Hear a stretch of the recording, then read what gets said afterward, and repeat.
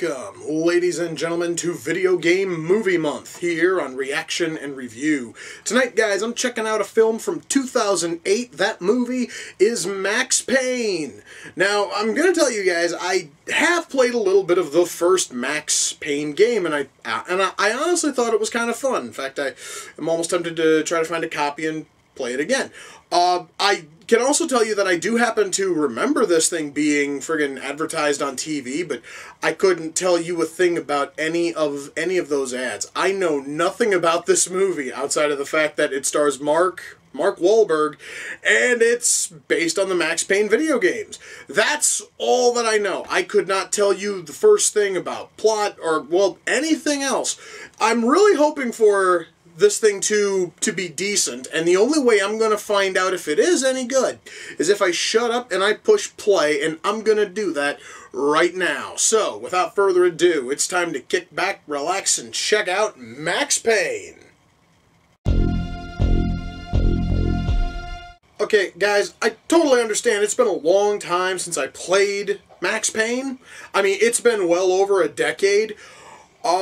I do not remember anything about angels and other such paranormal weird shit, and yet I have seen, like, angel, like, shadows at least 3 times in this movie. I honestly, guys, am not bitching about it because, I mean, I'm not bitching. I mean, it might prove to be decent, but when I jumped into a Max Payne film, I wasn't expecting fucking angels. Just saying. So there are a bunch of cops on the other side of that door. Only one of them is kicking at it, and he can't break it down. Oh, there we go. It took him a good minute, but he finally was able to kick the fucking door down. I did not think, guys, that police precincts used doors for their internal offices that were so goddamn strong. It would take one man with full force almost a minute to kick the fucking door in. My God, well, you know what, guys, and I'm going to tell you, that honestly is probably the most interesting thing I have seen in this movie in almost the last 20 minutes. This thing is a little bit dull. Okay, guys, I'm going to ask this, and I'm really serious about this. Is this movie going to do anything interesting in the next hour? Because so far, guys, this movie has been trying, but oh my God, it is so fucking dull. Guys, I am in the middle of an action sequence, and it's still fucking dull. How the hell do you make an action scene boring? Oh my God. I, guys, was not expecting a movie this painfully dull when I fired up a movie called Max Payne. I really wasn't. God, this sucks. Well, guys, at least, honestly, I am able to give the movie credit, at least now, almost a fucking hour and 15 minutes in. It's finally trying to replicate the Max Payne bullet time mechanic. It still, though, doesn't stop the fact that the movie is boring as fuck, but goddammit, at least I'm happy that they tried to work that in, and it almost kind of worked. Alright, guys, well, we just saw a really awesome, really violent fucking shootout. And as cool as that was... Oh, and now we have another fucking angel. Yippee. Well, as cool, guys, as that shootout was, I fear it's a case of too little, too late. And this movie's been so fucking dull that I don't care how good a gunfight is, it is not going to salvage this shit piece of a film. But hey, at least, on the plus side, the gunfight was sort of cool.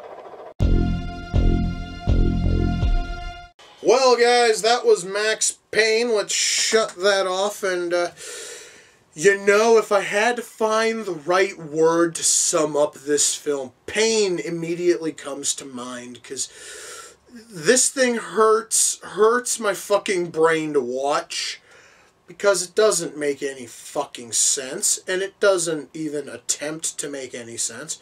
It's a boring, pointless, almost plotless, slogging waste that just goes on and goes nowhere. Okay, let me see if I can piece this story together somewhat. So Max is a cop working in the cold case office. His wife was killed. Her death is itself a cold case. Max's old partner shows up after a random Russian chick is found dead with Max's wallet. Don't ask. It had something to do with a party, and Max was visiting his snitch. All of this ties into a drug that is on the streets, which was originally created as a super soldier serum, but has the side effect of the user seeing angels. And at one point, Max just goes and takes a double fucking dose of this shit, because why not? And he goes batshit. He starts shooting up things. Our villain is supposed to be a twist as to who the villain is. At least when the villain finally outs himself as the villain to Max. The movie is trying to play it up as a big twist, and it probably would have been if the movie didn't, and I am not even joking about this, deliberately fucking announce that he's the villain not 15 minutes prior. As Max is trying to get info out of somebody, a secretary calls our villain and says that something is going down, and so our newly outed villain then goes and sends a whole shitload of fucking corrupt cops after Max. So now we know that he is the villain. They have deliberately announced it. But then the movie has the huge pendulous balls to still try to play up him fucking outing himself to Max as a twist. Good fucking God. You know, guys, the worst part about all of this, not only, guys, do we have this idiotic story about a drug that makes you see angels, and a villain who apparently it's supposed to be a surprise, but it totally fucking isn't. The cherry on all of this is none of these characters has any fucking personality to speak of. Not a single one. I could not tell you a single personality trait across anybody outside of the fact that Max is trying to find the person who killed his wife and child, and that Mila Kunis' character is Russian. Swear to fuck, that honestly is all I can give you for details. Oh, and also Ludacris plays a cop for he also plays a cop. He's working for internal fucking investigations. And he's trying to piece together the fact that Max's wallet was found with this dead fucking Russian chick, which then leads to him trying to find out other shit involving Max and all the corruption of the police precinct and yada yada yada yada yada. Beyond that shit, I could not tell you a single detail by any of these characters. I couldn't even tell you their names. I couldn't even tell you the names of Mila Kunis' character. I couldn't tell you the name of Ludacris' character. I couldn't tell you the name of Donald Logue's character. I couldn't tell you the name of Chris O'Donnell's character. It is nothing short of a miracle. I even remember that Chris fucking O'Donnell is in this goddamn movie. Nobody has any fucking personality. Shit, guys, Max himself has no personality, but the only reason why you know his name is because it's the title of the motherfucking movie. Oh my God. So, guys, we have writing here that is just, it is some of the most boring shit you will ever find. It sucks from start to finish. And, you know, guys, when you're working with a property like Max Payne, you should not be boring. Alright, you should seriously be flashy and stylized and cool and have a deep goddamn story. Because all of that was present in the original Max Payne video game. None of that, well, correction, no. Most of that is not here. The only thing that they really picked up on is that this movie's flashy as shit. This thing, guys, is like the most extreme version of style over substance, in the sense that it is 110% style. There is negative substance to be found in this fucking movie, and it is insultingly stupid to sit through, because it has no real reason to be here outside of, oh, look, guys, shiny shit. Oh, my God.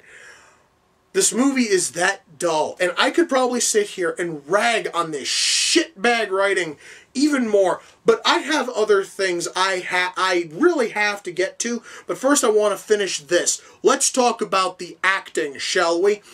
As much, guys, as I hated the writing and the shallow, almost non-existent characters and our goofball, stupid dialogue, at least the acting isn't that bad. Almost everybody turns in a promising showing, with one lone exception, and I'm going to sum it up like this, guys. Ludacris acts about as well as he raps. So, yeah, real fucking poorly. I don't know why the fuck you would cast a talent-challenged waste like him in a fucking movie like this. You could have cast almost anybody else in that role would probably have been a lot better, you know, suited. But no, we are stuck with fucking Ludacris phoning in all of his dialogue while everybody else at least puts in some level of fucking effort. So I am going to say that the acting at least isn't too bad. Special effects is probably the one spot in this film where the whole thing fucking shines. And this, guys, is one of the few times when I have seen digital fucking blood and it actually looked fine. And all of our fucking angels, God, why the fuck were there angels? They looked fine. Everything, guys, here in terms of CG looked absolutely fine. It actually is probably the one reason to watch this. But that, guys, is not reason enough to sit through over 90 minutes of bullshit, okay? Special effects here are done very, very well. And then beyond that, guys, like, camera work here is okay. The sound mix is okay.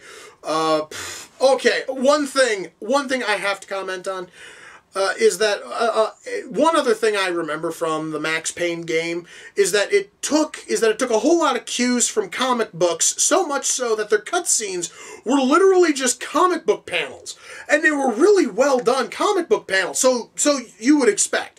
Logic would fucking dictate that this movie would probably have some kind of a comic book feel.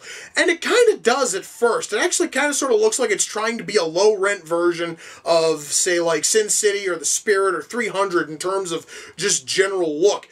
And then it kind of sort of throws away all of that to essentially look, you know, like a boring action film. Mind you, guys, there's a big difference between a boring action film and a somewhat decent action film. At least the decent action films are fucking trying. But this thing here is, it really, guys, just stops fucking trying to look cool. And it then insists on going with even more fucking slow motion and pathetic attempts at fucking bullet time. And just all of it, even though it looks okay, it really does grind the film to an absolute screaming fucking halt. And this film, even though it's called Max Payne, does not look or feel like anything Max Payne to me. So, yeah, guys, when all is said and done, am I able to recommend this fucking turd? Hell no. This thing, guys, I swear, guys, I went into this thing expecting a Max Payne movie. Instead, I got some half-baked mix of, let's see here, The Prophecy, let's see, The Fugitive, and a couple other fucking films. And I get everything but Max Payne in a movie called Max fucking Payne. This thing, guys, is a boring waste of, what the hell is the runtime? 103 minutes. Boring waste of 103 goddamned minutes. You guys could totally do better things with 103 minutes. You guys could probably sit down and smash your hand with a hammer for 103 minutes. It would probably be a lot more enjoyable than this goddamn thing. Now, Max Payne came off the Amazon wish list. The person who sent it in was Howard, and you can find his channel at youtube.com/user/heavybassex. And Howard, I thank you, because I was really curious about this thing. I was really hoping for it to be a high fucking energy action film that would sort of feel a lot like the Max Payne games. Instead, I get a dull, boring, tedious waste. However, I would not have known any of that if you hadn't have sent it in, and for that, I do thank you. Once more, guys, that is youtube.com/user/heavybassex. Swing over there, check out everything that Howard has. Now, I'm going to go on Steam. I'm going to see if I can get Max Payne on there. And if I can't, I'm going to fucking BitTorrent it, because goddammit, I really want to play Max Payne. I'm just trying to remember if the game was nearly as boring as this. I do not happen to remember it being boring. But also, I would really like to play it again, because it has been like over a fucking decade. So yes, guys, that also is another positive. At least this fucking movie is making me want to go back and play a game I haven't played in years. So I guess that is I guess that is another positive we can put onto the lingering, almost non-existent pile of positives that I can throw onto this film. Anyway, guys, with that, we come to the close of another reaction and review. Until next time, ladies and gentlemen, take care, and I will see you all in the near future. Peace.